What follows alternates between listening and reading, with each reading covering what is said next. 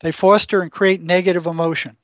They're constantly saying stuff that causes a generation of negative emotional energy. That's what they feed off of. They are parasites.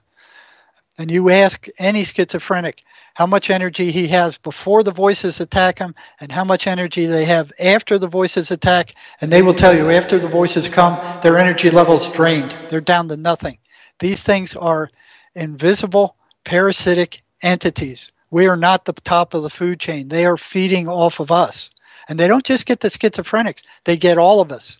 I mean, all of us has been, walking down the sidewalk, and then all of a sudden this horrible thought comes into your mind to whack the guy in front of you or jump off a bridge or turn your car into traffic. Yeah. Where did that thought come from? It didn't come from you.